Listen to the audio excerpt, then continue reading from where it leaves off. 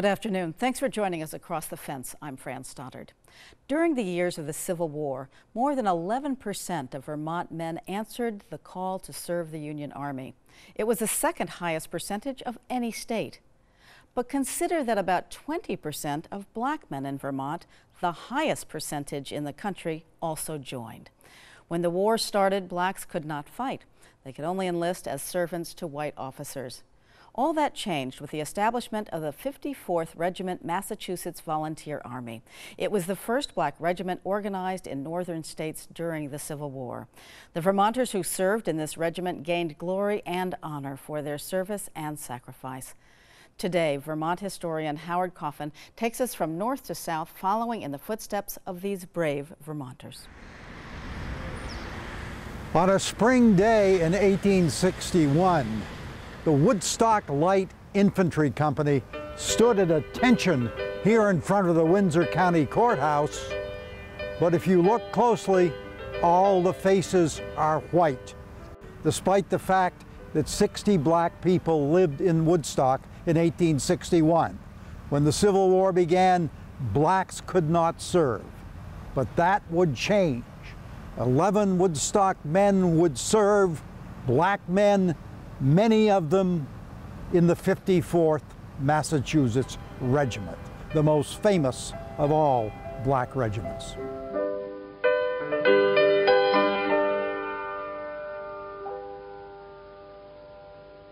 Charles Wentworth had a barber shop in a cellar room here along Woodstock Central Street. He opened it after he came home from the Civil War. Wentworth was born in slavery in Louisiana. He was freed by the 7th Vermont Regiment, and he came home with the 7th, and then he enlisted to fight for freedom in the 54th Massachusetts. After the war, he came to Woodstock to become a barber and a member of the local GAR post. Down South Street from the village square is Valefield. On Sundays in the 50s, my father and I used to come here to watch the town team play baseball, and they were good. We had a lot of fun, but I always kept getting distracted by the noise coming from a house across the street, the Lewis family house. The blacks from all around this area on their day off gathered there for a party. And sometimes it seemed like they were having a lot more fun than I was having. The music, the laughter, the joy was wonderful. And later I learned that a Civil War soldier, Austin Hazard, lived in that house. He served in the 54th Massachusetts, but he was one of those 3 Woodstock lads who went early in the war as servants to officers, the only way he could serve. The Miro brothers, Andrew, Charles, Edward, and Sylvester, lived in that red brick house here along South Street where most of Woodstock's blacks lived. Those 4 boys, as far as I know, all fought in the Battle of Olustee in Florida, which happened in January of 1864. It was a vicious battle, though a small one. About 10,000 men engaged. The men who fought said it was some of the fiercest fighting of the Civil War. The Union force that day was saved by the rearguard actions of the 54th Massachusetts and the 35th U.S. Colored Troops. It was dangerous business, because blacks were always under threat when they were at war. And as those black regiments protected the Union retreat, the wounded, so the story goes, were killed by the Confederates.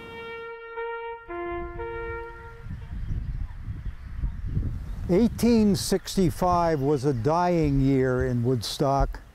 Disease swept through the town, and of course there were the Civil War dead coming home. River Street Cemetery has Civil War graves everywhere. There are the famous, like Thomas Seaver, who won a Medal of Honor at Spotsylvania Courthouse on May 10th, 1864, leading a charge that briefly broke the Confederate lines. And then there's the more modest stone of Charles Wentworth, the barber. He lived to be 79, dying in 1893. Behind him is a smaller stone for his son, Charles Jr., who also was a barber with his father, but he only lived 6 years after the Civil War. He died of TB, contracted when he was in the Army in the 54th Massachusetts. If you look closely, you'll find the graves of black soldiers in cemeteries throughout Vermont, including a very prominent cemetery in Burlington. I often walk in Burlington's Lakeview Cemetery looking for Civil War graves. There's a remarkable grouping of Gettysburg heroes here, including George Garrison Stannard, who led the 2nd Vermont Brigade in its attack on Pickett's charge.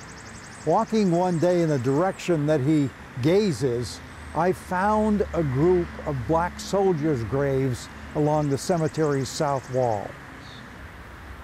Black Vermonters who served in the Civil War served in 8 different colored regiments, as they were known at the time. Here in this plot at Lakeview, there are at least 4 black soldiers, members of the famous 54th Massachusetts, and 1 member of the 43rd U.S. Colored Infantry, which fought at the famous Battle of the Crater at Petersburg. Israel Freeman fought at the Battle of the Crater and then came to live in Burlington. William Davis in the 54th Massachusetts lived in St. Albans and was said to have harbored fugitive slaves.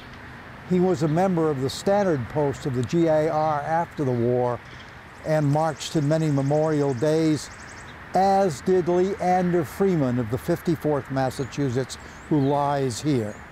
He was wounded late in the war in fighting in South Carolina.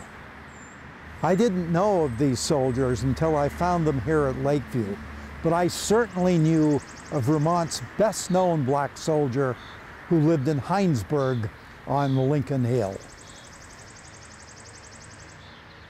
Loudon Langley lived in this house on Lincoln Hill. He farmed here before the Civil War. As soon as he could, he and his brothers, Lewis and Newell, enlisted in the 54th Massachusetts. Loudon Langley eventually transferred from the 54th to the 33rd U.S. Colored Infantry, and there he rose to the rank of Sergeant Major, the highest rank that a black man could hold in the Civil War. Indeed, I believe that had he been a white man, he probably would have been a colonel, maybe a general. We're standing just up the hill from the Langley house in the old cemetery that was the center of the black community. The graveyard has long been abandoned. There are no stones, just fragments. Here's one right here with some carving on it. Loudon Langley,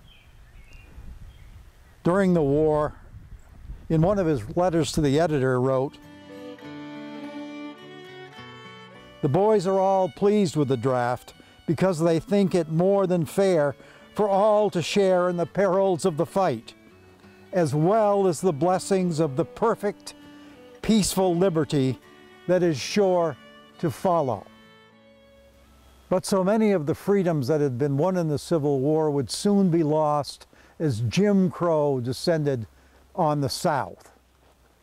Yet the noble fight made by black soldiers in the Civil War is not forgotten, particularly at the St. Gaudens Historic Site just across the river in New Hampshire.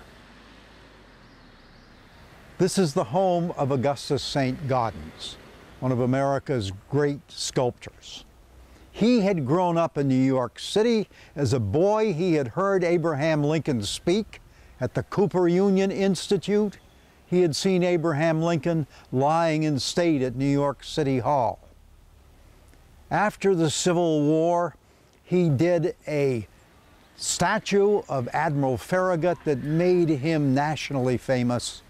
And when it came time to memorialize the 54th Massachusetts Regiment and its commander Robert Gould Shaw, St. Gaudens was chosen. That regiment, which was raised around Boston by abolitionists, Frederick Douglass's sons were in it, became the first black Union regiment to go into heavy combat on the 18th of July, 1863 at Fort Wagner in South Carolina. And when they attacked in the late afternoon a massive Confederate fortress, they didn't have a chance, but they knew that the reputation of blacks as fighters rested with them, and they did magnificent duty and won glory at heavy casualties. St. Gaudens decided to depict black soldiers exactly as they looked. And this is the first monumental depiction with accurate black features in it.